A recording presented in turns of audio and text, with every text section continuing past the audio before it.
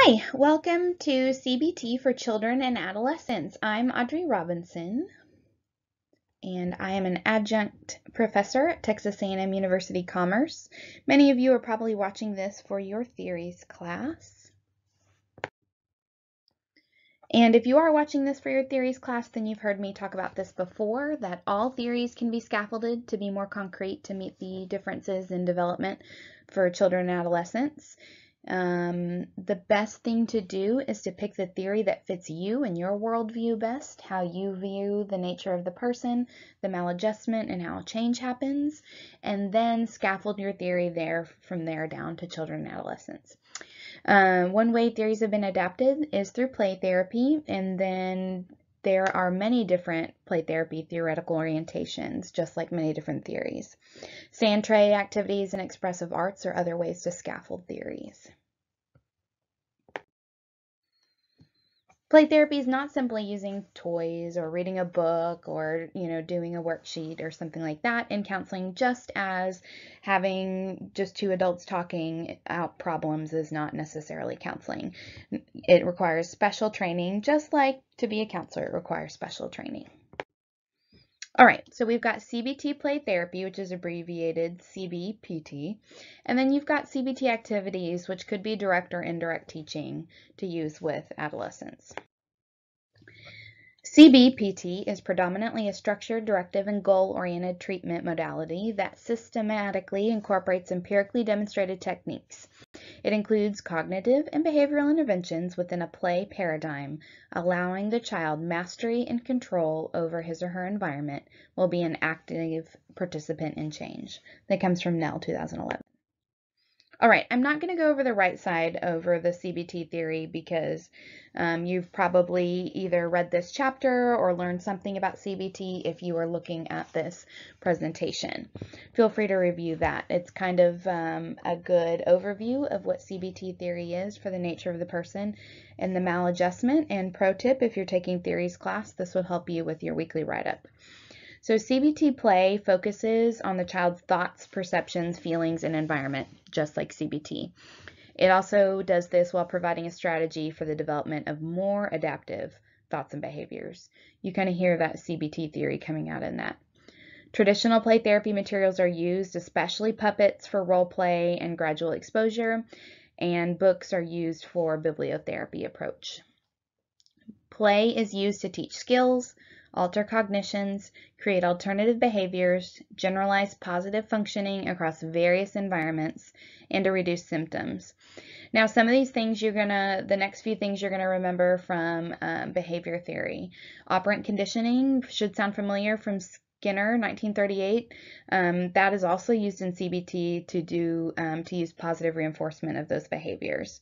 Systematic desensitization from Wolpe, 1982, which is based on classical conditioning, is also used for exposure.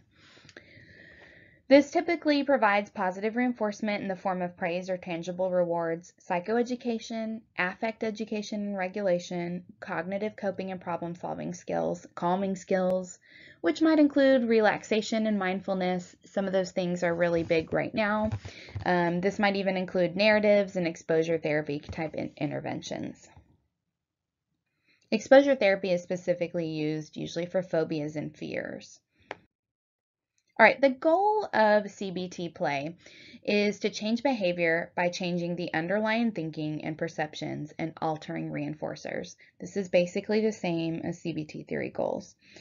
Goal setting is the first step in CBT play, using measurable objectives that address what factors are maintaining negative behavior, strengths and weaknesses in coping, and other factors influencing the problem, like peers, caregivers, schools, home, all that kind of stuff.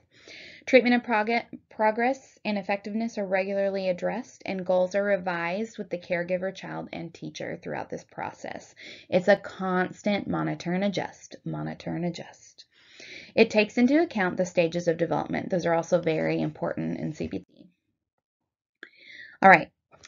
CBPT techniques incorporate the following CBT components, kind of like was briefly addressed earlier. Psychoeducation, somatic management, that would be like feelings in the body, cognitive restructuring, timeout procedures, contingency contracts, homework, problem solving, didactic instruction, behavioral shaping, modeling, guided participation, role play, skill training, and rehearsal. Role play is a big one with kids too. The child, therapist, and caregiver may co-create a specific behavioral contract, like a written agreement for preventing behavioral problems with expectations and rewards clearly explained. That could be a bonus piece to the above techniques. If you work in a school setting, some of these things may sound familiar, as may the behavioral techniques from last week. A lot of these things are used in schools to modify behavior. All right, so here's the process for CBT play therapy. First, you teach the cognitive triangle, and this mirrors the process for CBT with anybody, with adults or adolescents. So the cognitive triangle is the interaction of thoughts, feelings, and behaviors, and with young kids, you use like a three-headed dragon puppet, or maybe even the three-headed dog, Cerberus, from mythology. Then children learn how to identify and quantify intensity of feelings and sensations in the body through directive play therapy interventions or bibliotherapy. Next, problem-solving skills and trauma narratives are explored through play, art, and drawing. And at each stage, homework is given so that the child will practice skills in multiple settings, not just in the therapy room, aiming to generalize these behaviors.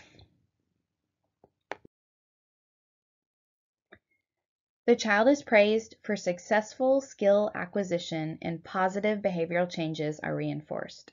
As skills develop, negative affect or problem behaviors decrease and goals are met.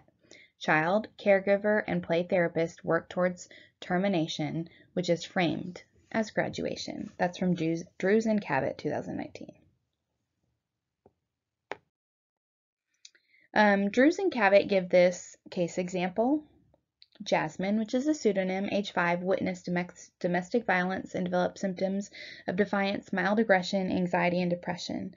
During the initial stage, effective psychoeducation using dolls with feeling faces and a three-headed dragon in role play, along with a dollhouse, allowed Jasmine to play out scenarios from her family life while identifying and expressing feelings through her doll characters. Jasmine's mother assisted in identifying thoughts and feelings that preceded her negative behaviors and helped her use relaxation techniques like otter breathing, which is breathing in and out with the waves as the baby otter puppet rode the waves on its mother's tummy. As treatment evolved, Jasmine used play therapy materials to reenact scenarios and verbalize witnessing domestic violence. She explored affect and beliefs that she will become like her parents, either the hurter or hurted in relationships. During the working phase of therapy, play-based techniques help Jasmine learn non-hurtful ways to express her affect, along with systematic desensitization and exposure techniques to address separation difficulties. That's kind of an overview of how the process would look with a child for all of treatment. All right. So it's kind of hard to say exactly what CBT play therapy is because there's lots of different techniques. And so here's a couple of really good books: Blending Play Therapy with Cognitive Behavioral Therapy, and then the CBT Toolbox for Children and Adolescents. Now, CBT often gets used a lot. Some of that is because that it is easily researched, and there's a lot of research out there. Like a state of Texas, anybody that's funded with state or federal funds often use CBT because it's evidence-based. And a lot of people who work with children and adolescents gravitate towards this because CBT is already a much more concrete theory, less kind of amorphous or abstract than some of the other theories. All theories can be made concrete, and CBT has a lot of great techniques out there that often can even be borrowed and used into, the framework of other theories. Just because you work with children and adolescents does not mean you have to be CBT. But these resources, if CBT is how you see the world, would be worth checking out, and there's lots of great things in there that you might use and adapt. I have seen blowing bubbles for breathing in and out and using the bubbles as kind of like a concrete way to look at our emotions expanding and contracting and popping. Lots of good things out there. If you're interested and want to watch more, oh, this says Gestalt, but it should say CBT. I just forgot to change it in this PowerPoint about CBT with kids. Pam Dyson, who's a huge play therapy guru and has an international colleagues in play therapy Facebook group where I get a lot of good information and stuff from. She shows a couple of different CBT techniques: worry stones, feelings bucket tossed, and Tucker the Turtle, which is a pretty popular one. And then there's a TED Talk with Paris Goodyear Brown on trauma play, and she's a big CBT play therapy person. All right, if you have questions, please reach out to me or Dr. Hickman. Here are the references. Thanks for watching.